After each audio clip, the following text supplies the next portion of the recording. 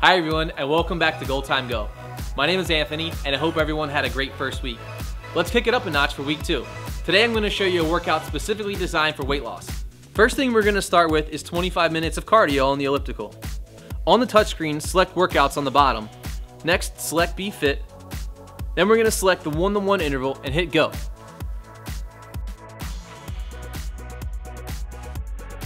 The next portion of our weight loss workout is resistance training. The first machine we're going to use is the chest press. Perform 15 reps on this machine. The next exercise we're going to perform after the chest press is the leg press, and we're going to perform 15 reps on this machine.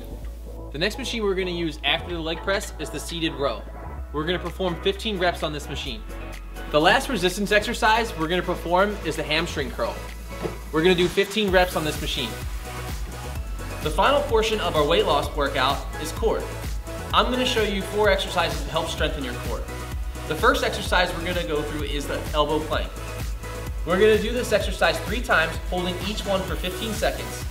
A slight modification that may make this easier is to drop down to your knees. The next exercise we're going to perform are bicycle crunches. We're going to perform 20 reps for this exercise. Next, we're going to perform side planks.